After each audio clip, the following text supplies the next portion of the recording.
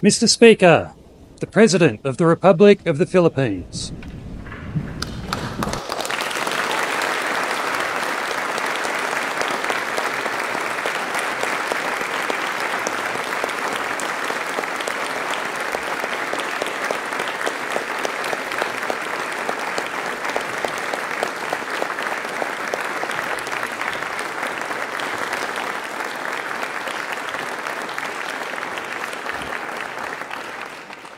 The Honorable Prime Minister Anthony Albanese, the Honorable President of the Senate, President Sue Lines, the Honorable Speaker Milton Dick, and the Honorable Leader of the Opposition, Mr. Peter Dutton.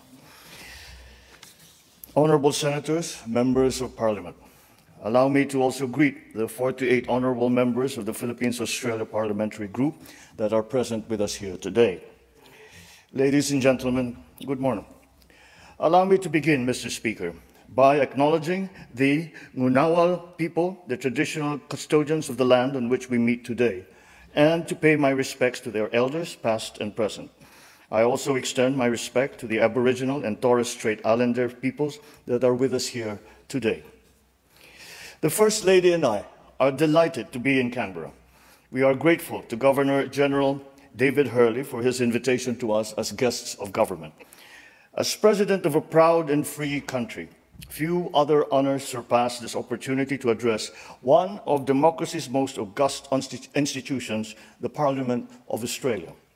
The long-standing friendship between our two great nations transcends the 78 years of our formal diplomatic relations.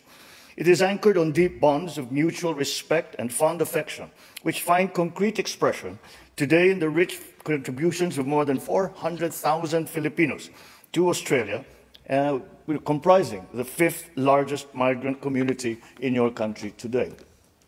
These bonds trace their roots as far back as the 1860s, when Filipino pearl divers, known to you then as the Manila Men, found their way to your shores as early purveyors of globalization. These Manila Men contributed to the Australian economy, they enriched Australian life, and, most importantly, they sparked meaningful connections that have endured through generations. When our two nations faced common danger in 1942, Filipino soldiers fought valiantly in Bataan and Corregidor. They faced the impossible task of holding back the enemy's advance, and yet we did. These efforts helped keep Australia safe, and in return, a grateful Australian people provided temporary refuge for the wartime Filipino leadership. And at the most crucial moment, Australian airmen, sailors, and soldiers fought side by side with Filipinos as we, together with our allies, turned the tide of war. Just as Filipinos lost lives to keep Australians safe at the onset of war, so did Australians offer their lives to restore freedom in the Philippines at the dawn of peace. As allies, we engaged actively in shaping the free world's vision for the post-war order. We worked to ensure that the new peace would respect the rights of all nations. As founding members of the United Nations, we turned that vision into reality. From the very beginning, we knew that our interests were intertwined. The security of Australia is bound with the security of the Philippines. When my father accompanied Prime Minister Whitlam on a sentimental tour of Bataan and Corregidor in 1974, they reaffirmed that core principle.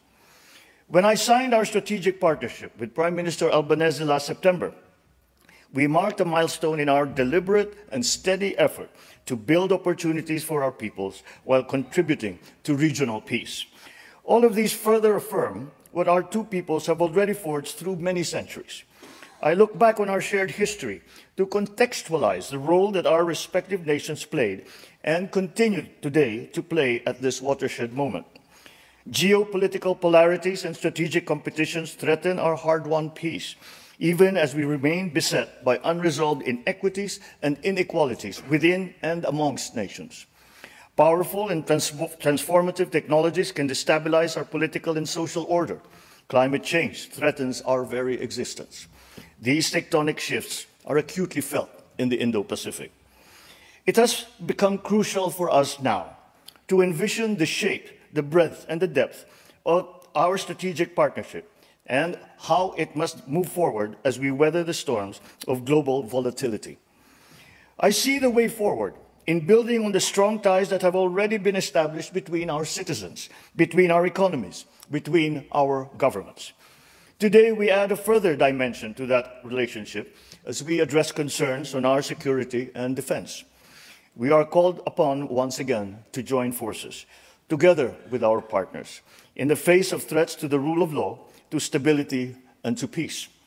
For the Philippines, Australia plays a crucial role as one of only two partners with the Philippines, with which the Philippines has a visiting forces agreement. In August of last year, I witnessed Exercise Alon, our bilateral amphibious activity involving 560 Filipino soldiers, 1,200 Australian servicemen, and 120 US Marines. Last November, we welcomed the inaugural maritime cooperative activity between Armed Forces of the Philippines and the Australian Defence Force in the Philippines' exclusive economic zone. Let this just be the beginning. Your leaders have always taken the position that the destiny of Australia is irrevocably linked to the destiny of Asia. Over the years, you have held true to this tenet. You have become a valuable member of Asia and of the Indo-Pacific community. Our two countries have always understood that without the predictability and stability of our rules-based order, our region would not have emerged as the driver of the global economy as it is today. We have long known that our prosperity and development are anchored on the peace and stability of the Indo-Pacific. Today, that peace, that stability, and our continued success have come under threat. Once again, we must come together as partners to face the common challenges confronting the region.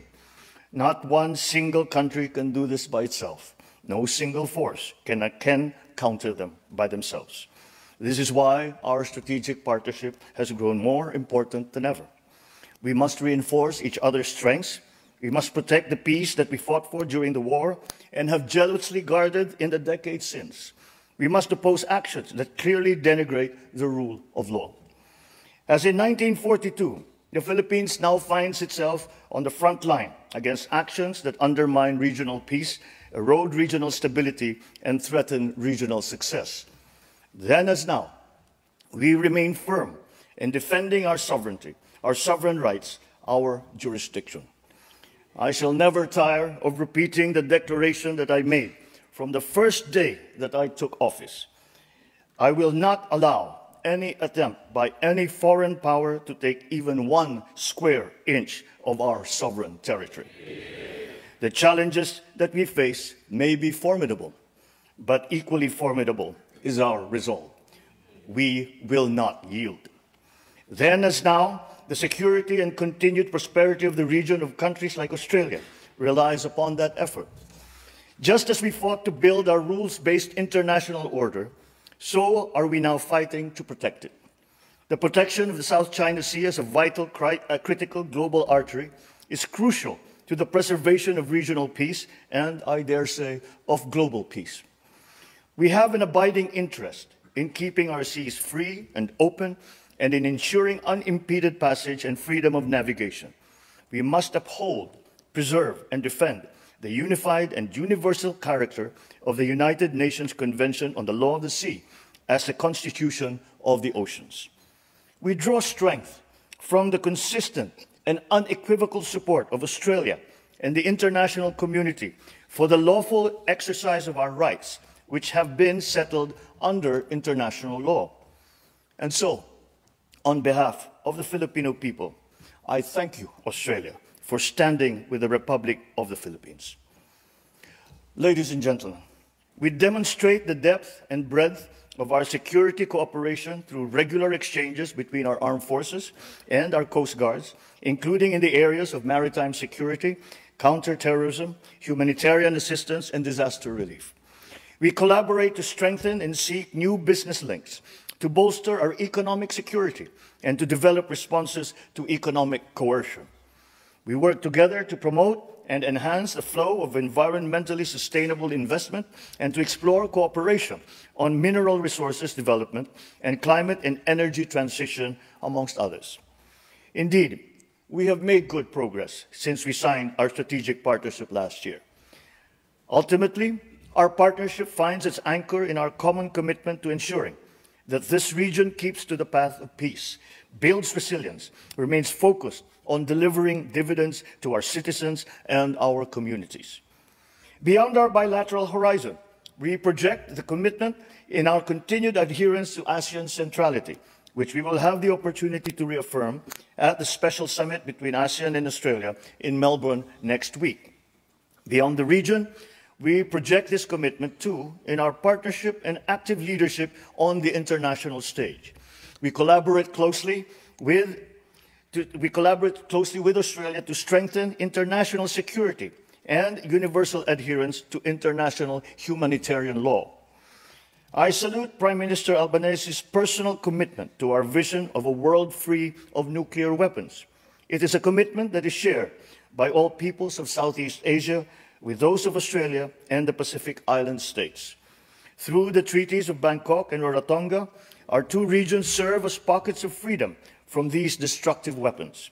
Within the ambit of the ASEAN Regional Forum and the Nuclear Non-Proliferation Treaty, our two countries are champions of nuclear disarmament and advocates for nuclear risk reduction. In the context of emerging technologies such as autonomous weapon systems and of new frontiers such as outer space and cyberspace, there is much room for our two countries to work together. Our collaboration in the United Nations demonstrates the need to continue to build bridges and to forge consensus towards decisive multilateral solutions. We cannot allow geopolitics to paralyze global governance. Now more than ever, we need multilateralism to work. This is particularly important given the scope of global cooperation needed to address our most pressing vulnerability, one that threatens the very survival of our peoples, one that threatens our very future. I speak, of course, of climate change. My country accepts its part in our collective responsibility. My administration is committed to accelerating our just, affordable, sustainable, and inclusive energy transition towards carbon neutrality. The Philippines has the potential to be a net carbon sink, absorbing more carbon dioxide than we emit. Yet we are one of the most climate vulnerable countries in the world, ranking first in the 2023 World Risk Index. This glaring disproportion between our share of responsibility and our vulnerability reflects an injustice that must be corrected. Developed countries must do more, and they must do it now. Our past successes should inspire us to forge ahead in building the future to which we aspire. For the Philippines, we continue to see that future in our identity as Asians and as members of the Pacific family. Together with our Asian neighbors, and in that group I include Australia, we continue to work for a regional community that empowers all of our citizens. As Asians, we are committed to fulfilling our region's promise as a global engine of growth and in remaining true to our shared value of mutual respect, our shared desire to flourish through our diversity. As part of the Pacific, we carry in our very DNA the heritage of seafaring civilizations that span two oceans. This manifests in the high regard our cultures place on family, on community, and on the environment. In Australia, we see not only a strong democracy, but an indispensable part of our Pacific community, a permanent stakeholder in the future of Asia, and a reliable supporter of ASEAN centrality. In Australia, we see a natural partner in our efforts to defend, to preserve, to uphold our open, inclusive, and rules-based international order, to ensure that it remains governed by international law and informed by the principles of equity and justice. In Australia, we see a lifelong friend with whom we have endured joint sacrifices, reveled in our shared victories, and now pursue common aspirations. All this inspires confidence in the future of our strategic partnership. This confidence is shared not only by our two governments, but also by our two peoples. We see this in the face of the almost 35,000 Filipino students who choose Australian schools to pursue their respective endeavors, the fifth largest foreign student population in Australia. We see this too in the nearly 30,000 Australians who work and live with us and have chosen to call the Philippines their home. We see this more importantly in the spirit of bayanihan and mateship that defines our relationship. Our mateship brought Australians to Tacloban, my mother's hometown, to bring relief in the aftermath of Super Typhoon Haiyan in 2013. Our bayanihan brought closure and peace to the families of the gallant Australians that perished in the sinking of the Montevideo Maru in 1942. And this is the same spirit that now brings our sailors, our airmen and soldiers together, shoulder to shoulder, in defending our rights and in securing our common future. For when the Southern Cross met the Pearl of the Orient, a friendship blossomed, withstood the test of war, and flourished through the changes brought about by a world in flux. Looking ahead, I am confident that Filipinos and Australians will remain steadfast partners, unyielding and uncompromising in our shared values, and energized as we gird ourselves to work together in the spirit of bayanihan and of mateship. Thank you and mabuhay.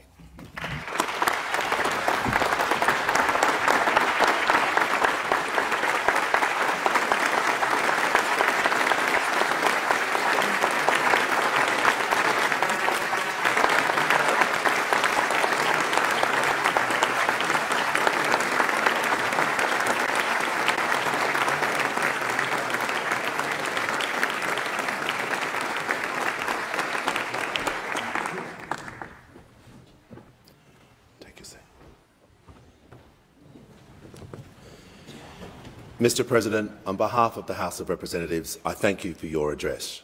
I wish you and Her Excellency the First Lady a successful and enjoyable stay in Australia. I thank the President of the Senate and Senators for their attendance, and I invite the Prime Minister to escort our guests to meet members and senators as they depart the chamber.